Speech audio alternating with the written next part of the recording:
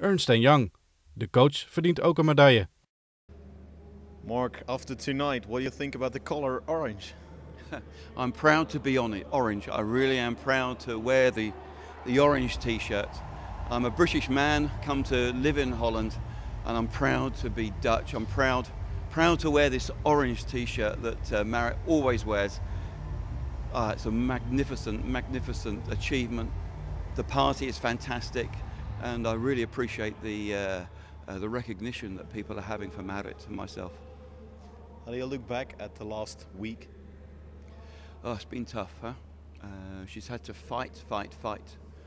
She fought for every millimetre, every centimetre, and it's not been easy for her this week. So I admire her heart. She has a heart of a lion, yeah?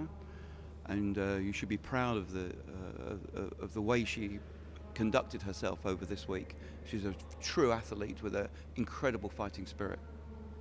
How was Marit just before the medal race when it was so tight? Well, to be honest, it goes back even the night before. We had a very strong plan. We knew the sort of wind strength that we were going to have. It wasn't to her favour at all. Flat water, strong wind. She's light against the heavyweights. It was a David and Goliath situation. And we had a plan to be able to minimise the losses and maximise the gains. And as you saw downwind, with the wind, she was extremely fast and she held on by her fingernails on the upwind. During the year, during training, you can do a lot. What can you do during a race? I think it's all about execution. Yeah, there is very little inspiration left. Most of it's gone on inside your mind beforehand.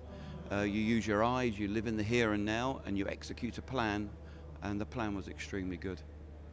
After the race, she fell in the water, she had to swim a while. How was that for you? Well, to be honest, that always happens. I move the motorboat a little bit to make it a bit difficult for her, and you know, she falls in sometimes, so it's quite cool.